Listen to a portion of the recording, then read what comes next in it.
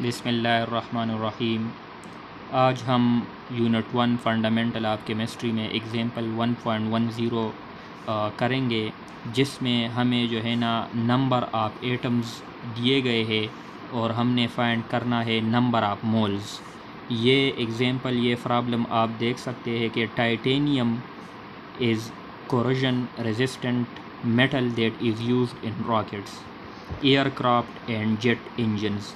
ये टाइटेनियम की जो है ना इम्पोर्टेंस और यूज़ आपको बताए गए हैं, तो आपने घबराना नहीं है। ये जो सेंटेंस है जस्ट आपको कंफ्यूज करने के लिए कि ये प्रॉब्लम जो है ना इतना बड़ा है या इसमें ये चीज़ें, तो आपने सिंपल ये जो है ना पढ़ना है और इसको क्रॉस लगाना है।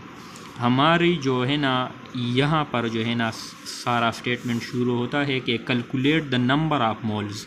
आपने नंबर ऑफ़ मोल्स मालूम करने हैं आप दिस मेटल मीन टाइटेनियम की इन ए sample containing 3.011 multiply by 10⁻23 titanium atoms.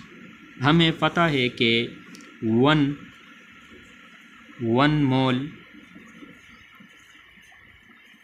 Of titanium is equal to 6.022 multiplied by 10⁻23 atom. ये तो आपको पता है और ये आपको पता भी होना चाहिए कि हर मोल में जो है ना हमारे साथ इतने एटम्स होते हैं।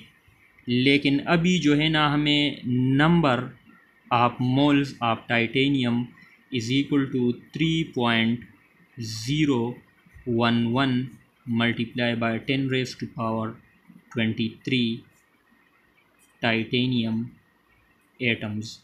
इसमें जो है ना हमें नंबर ऑफ़ मोल्स मालूम कर रहे हैं, मतलब x मोल ऑफ टाइटेनियम, क्योंकि हमें नहीं पता कि 3.011 में कितने मोल्स ऑफ टाइटेनियम है। तो सिंपली आपने यहाँ पर एक स्टेप करना है, by cross multiplication. By cross multiplication में ये दोनों मल्टीप्लाई हो जाएंगे और ये दोनों मल्टीप्लाई हो जाएंगे।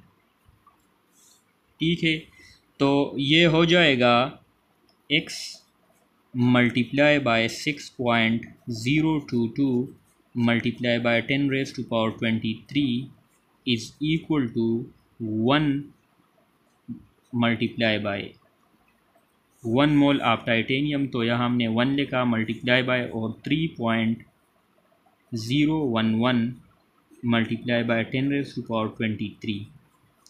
अब हमने जो है ना इस 6.022 को डिवाइड ऑन बोथ साइड करना है। Divide 6.022 multiply by 10⁻23 on both side, तो ये हो जाएगा x multiply by 6.022 multiply by 10⁻23 divide by 6.022 multiply by 10⁻23 is equal to 1, और ये इसके साथ मल्टीप्लाई हो जाएगा, तो ये सिंपली 3.011 मल्टीप्लाई बाय 10⁻23 बन जाएगा। और डिवाइड करना है 6.022 मल्टीप्लाई बाय 10⁻23, तो ये दोनों कैंसिल हो जाएंगे और यहाँ पर 10⁻23 और 10⁻23 कैंसिल हो जाएंगे। तो सिंपली हमारे साथ x is equal to 3.011 divide by 6.022 बन जाएगा।